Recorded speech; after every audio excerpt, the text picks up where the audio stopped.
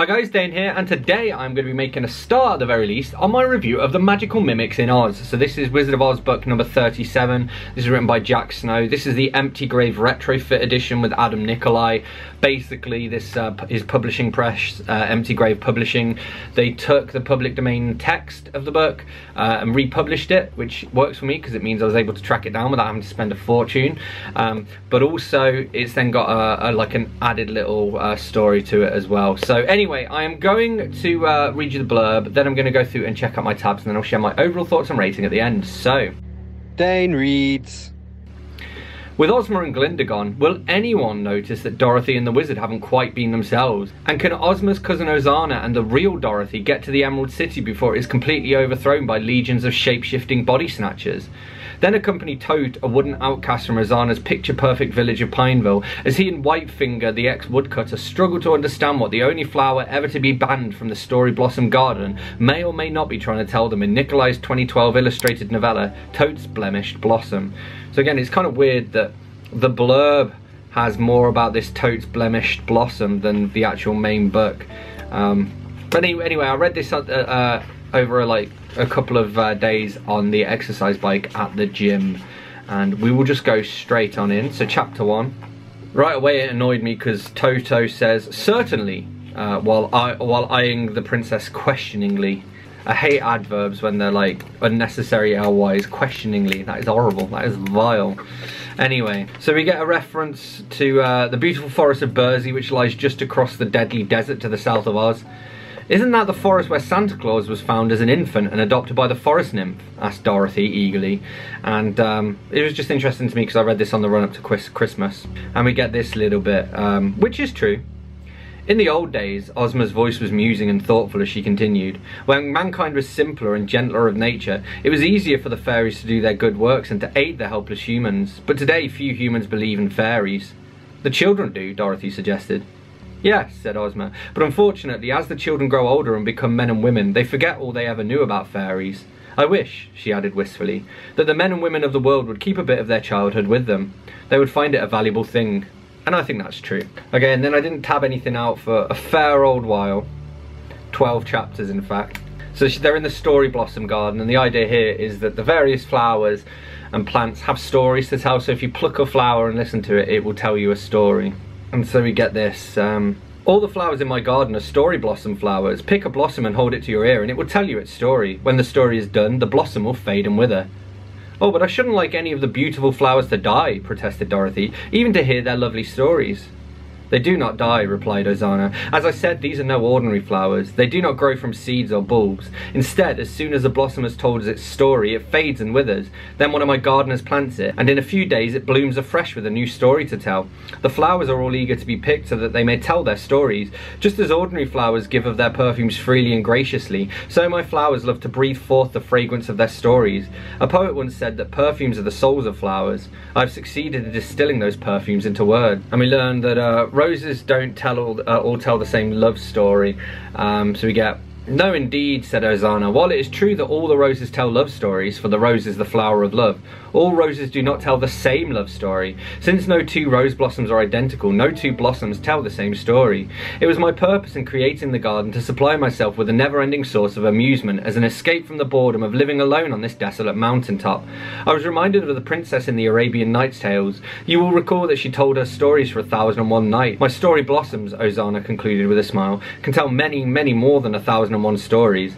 There are many thousands of blossoms in my garden, and each blossom has a different story.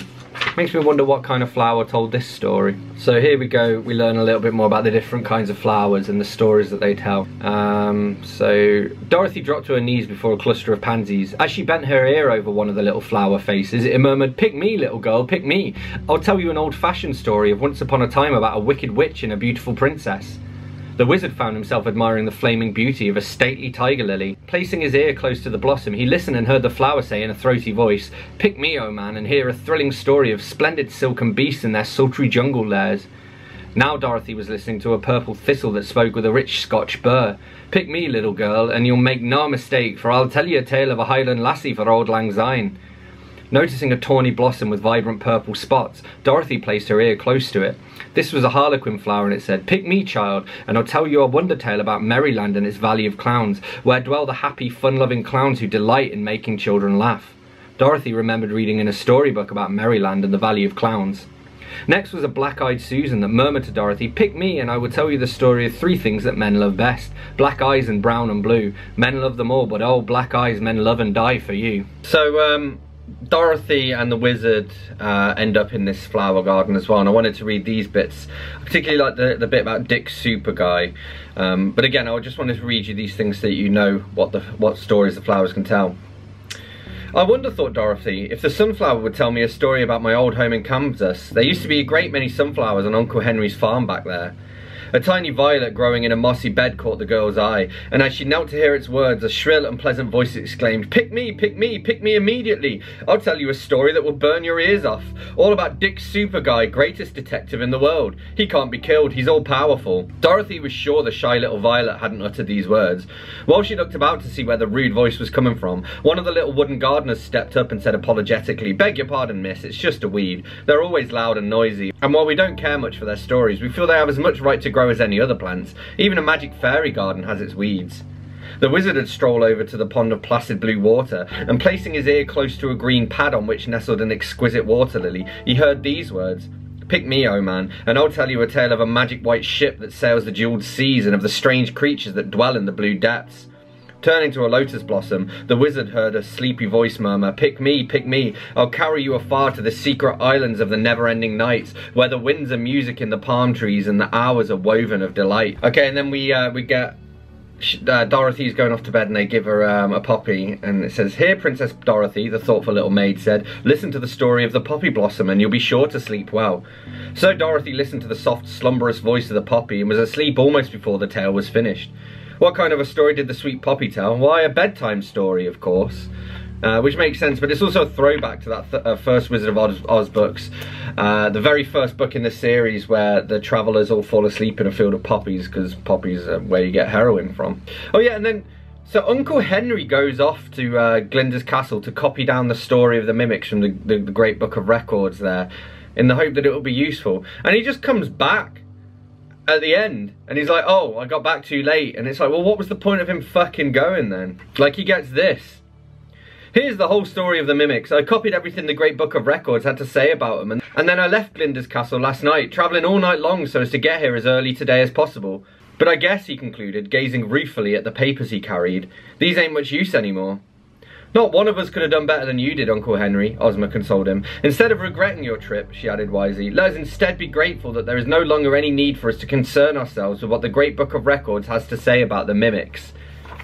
I would be so annoyed. Like, he travelled for days to do that. Alright, then we get Toad's Blemished Blossom, the short story by Adam Nicolai. I didn't tab anything out about it. I don't have much to add. It was better than the previous Adam Nicolai short story, but it just... he's not particularly good at adding to the Oz. I'm sure he has, like, his own books, I'm sure are very good, but yeah, I don't really see the need for him to be adding new Oz short stories. I feel like he only did that to make it so that he could publish this in the first place as a bit of a cash grab, really. I don't know, maybe I'm wrong, but yeah, it just wasn't particularly, it wasn't my thing. So, anyway, The Magical Mimics in Oz by Jack Snow. Really enjoyable Oz book. Jack Snow actually has been one of the better kind of, because we've had about 4 or 5 different authors by this point who've worked on the Oz series, and his books I've probably enjoyed the most other than the L. Frank Baum originals. And yeah, I think this is one of the best of the lot as well. It's quite dark. I like the elements of these like shadow people, the magical mimics. Overall, I gave it a pretty strong 3.5 out of 5.